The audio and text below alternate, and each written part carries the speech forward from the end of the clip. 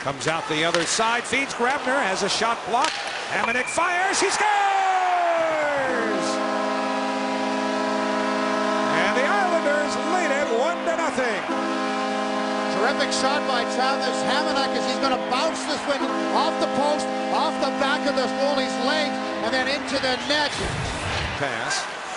Lays it to Bailey. Nadia Wensu shoots, he scores!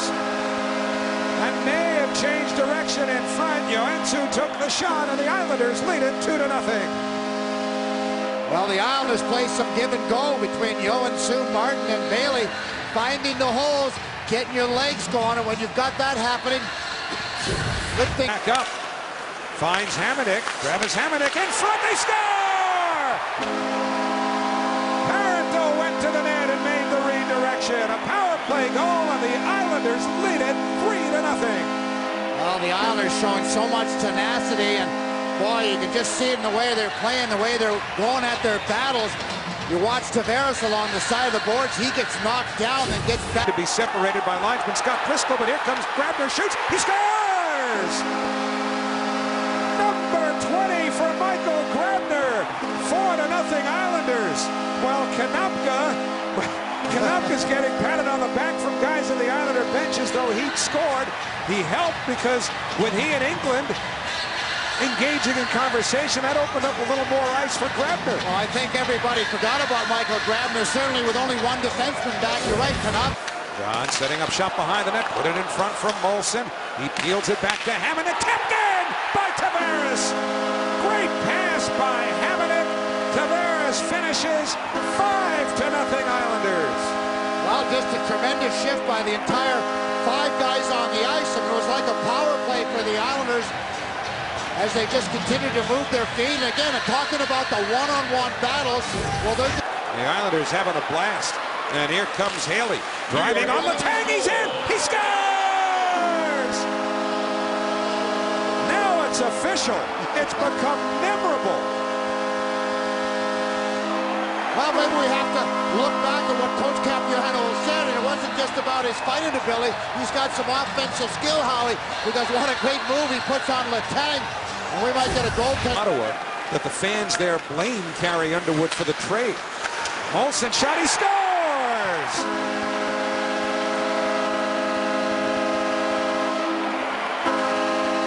(7-2) New York. It's a good shot by Matt Molson from quite a ways out. Fleury does not look very sharp to me, how he struggled earlier. We saw him when he first came in, and he doesn't look like he's warmed up. And I mean, good shot. China, Parenteau, Molson's at the hash marks. The pass to Tavares, robbed twice by Fleury, but the third one goes in. It's been that kind of night. Power play goal during the 5-on-3, and the Islanders lead 8-2. I was just thinking how they got to get a shot towards the net. They got to get the puck at the net. They're doing a lot of passing, and finally, so they'll rotate. And there's Michael Grabner. He's going for another one. He's got it. 9-3 Islanders. Grabner with a hat trick. Well, he just closes the gap so fast on the defenseman that they try to make plays that they normally could make, but not with this guy.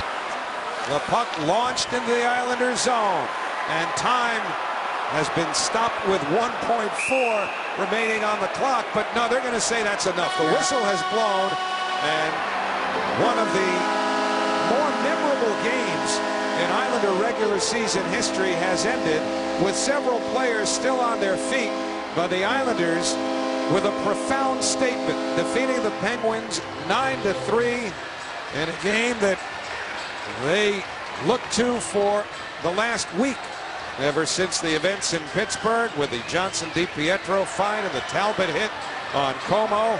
The Islanders wanted this, they got it, and they certainly gave the fans as much, if not more, than they bargained for. Well, you got to look. No one's left the building, Howie. I mean, the score's 9-3, and a lot of times at this point in time in the game, you'd have half the people would have left. Scenario up in their own minds at least a week ago, and delivered in every respect.